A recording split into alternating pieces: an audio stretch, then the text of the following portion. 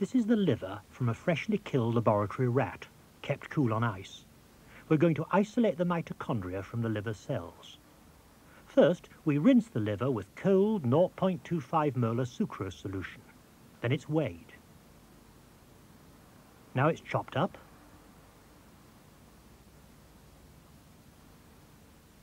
And the cells are then ruptured and the organelles released using this homogenizer.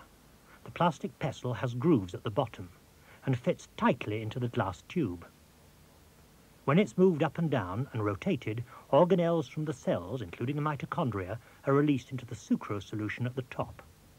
A measured volume of sucrose solution is used, corresponding to 5 times the original weight of the liver.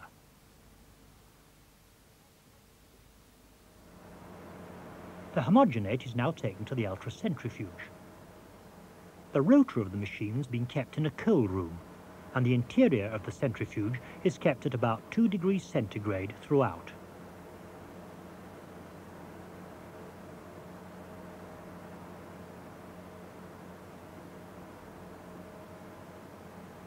The tube containing the liver homogenate is exactly balanced by another tube filled with water.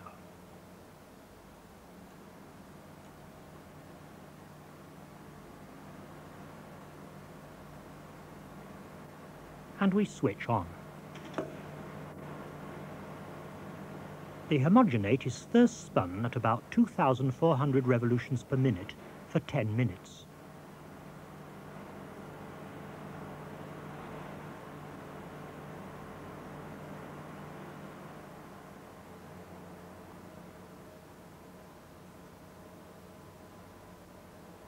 This separates out the nuclei and cell debris, which are driven to the bottom of the tube as a solid mass. The lighter mitochondria remain suspended in the supernatant, which is carefully poured off. Then it's centrifuged again. But this time at over 8,000 revolutions per minute. After another 10 minutes, the mitochondria have collected as a pellet at the bottom of the tube.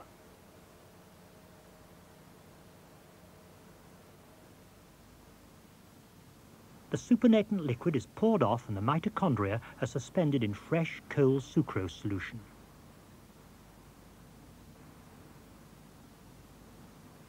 This is the preparation we shall use in our experiments.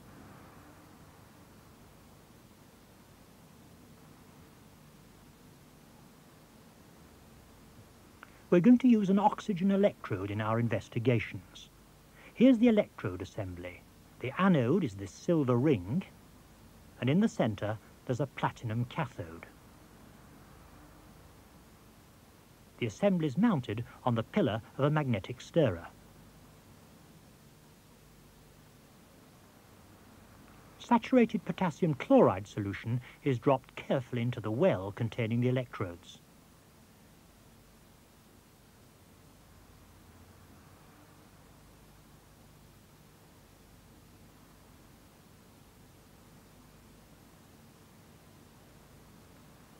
Now a piece of tissue with a small hole in the centre is placed carefully over the electrodes like this.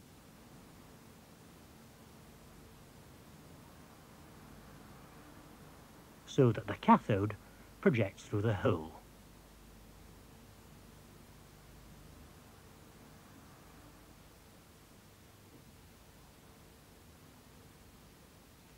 Now a thin piece of Teflon is laid on top.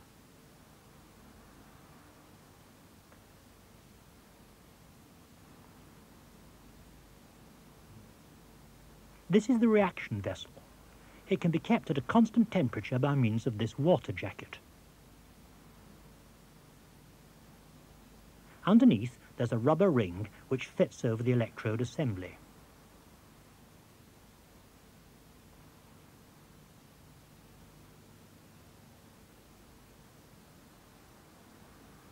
We shall be measuring changes in dissolved oxygen concentration caused by metabolic activity taking place in the reaction vessel.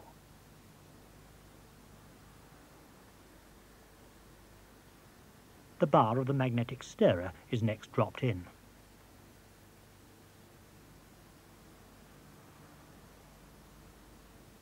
and there's a plastic stopper.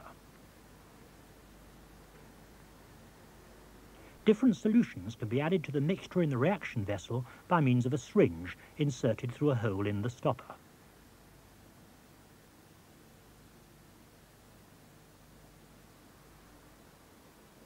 Here's the oxygen electrode set up ready for use. It's jacketed with water at 30 degrees centigrade from a thermostatically controlled water bath. The current produced by the oxygen electrode is proportional to the concentration of dissolved oxygen in whatever solution is present in the reaction vessel. This unit has a voltmeter and paper trace recorder to measure the voltage produced on amplification of that current. First, a demonstration. Here's some well-aerated water. If we put some into the reaction vessel, like this, it must be kept well stirred, hence the magnetic stirrer. The voltmeter indicates that there is oxygen dissolved in the water. If we now add a reducing agent, such as this sodium dithionite, which will use up all the dissolved oxygen,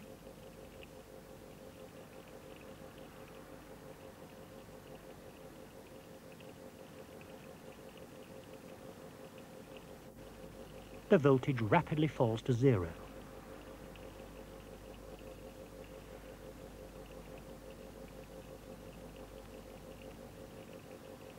We now remove that liquid from the reaction vessel and clean it out so that we can start our experiments using mitochondria.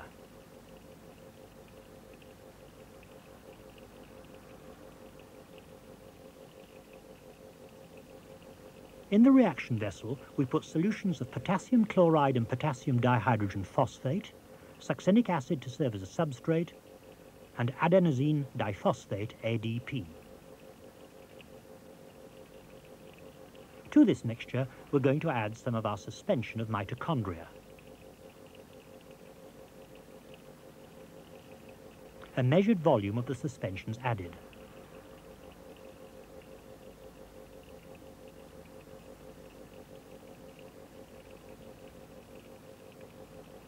And the stoppers inserted to exclude air from above the reaction mixture.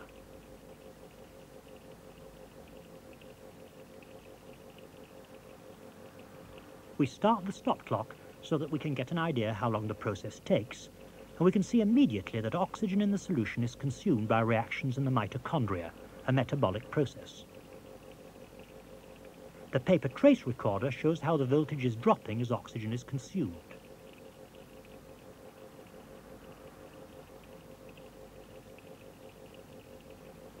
In the reaction vessel, metabolic processes are proceeding at a constant temperature. And as time passes, the pen moves further and further to the left, indicating that more and more oxygen is being used up. Remember, a falling voltage indicates a drop in oxygen concentration. After about 2.5 minutes, all the dissolved oxygen has been consumed, and the trace flattens out.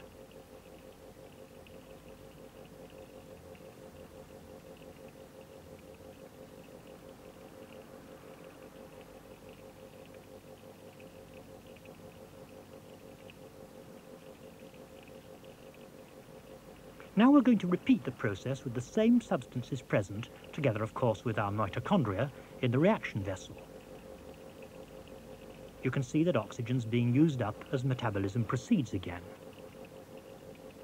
But we now add some sodium azide solution.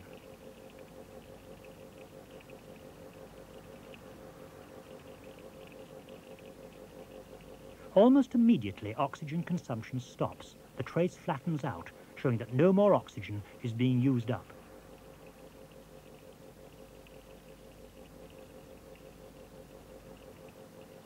Here's the final pattern, and you can see how oxygen consumption stopped when the azide was added.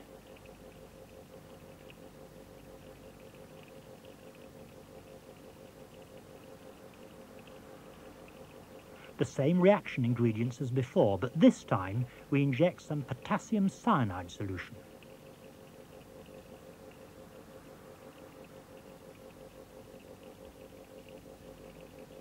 Once again, Metabolism ceases almost immediately, indicated by the fact that no further dissolved oxygen is consumed. Remember, the pen moves over to the left when oxygen is being consumed.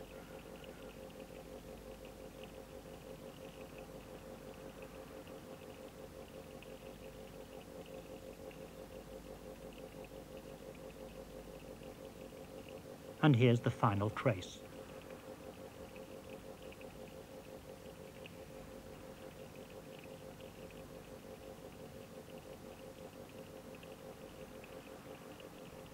Now to the mitochondrial suspension chloride, phosphate, succinic acid and ADP, we add malonic acid. This time, respiration, the using up of oxygen, continues, but at a slower rate.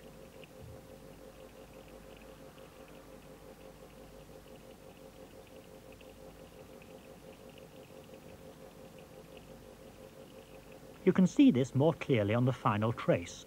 See how the gradient has changed from this to this.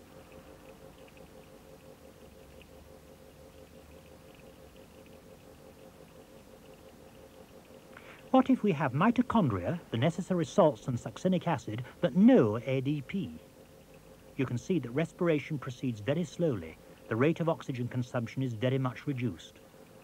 Now we add the ADP, and the rate goes up again almost straight away.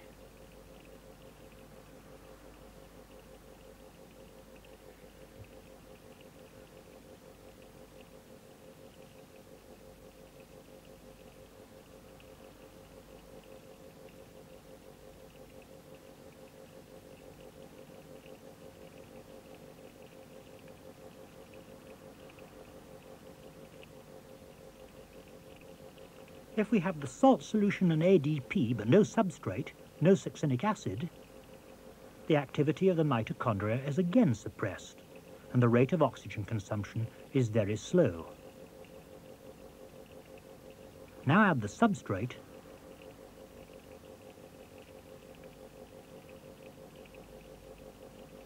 and the rate increases again.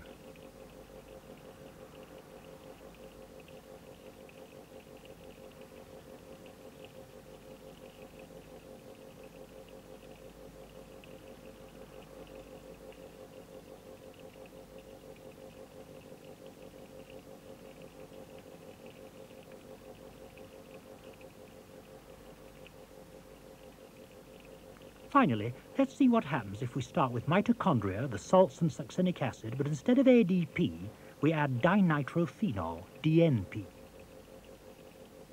Addition of the DNP increases the metabolic rate, and the pen moves further to the left.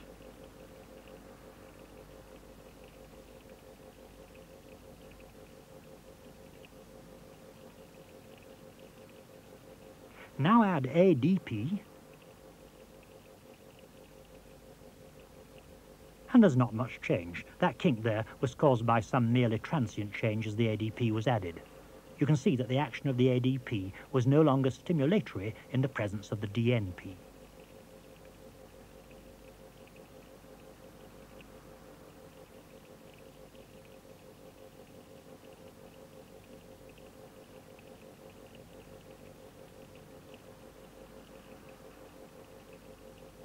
You should now read the notes provided in the experiment booklet and look again at the results of these experiments.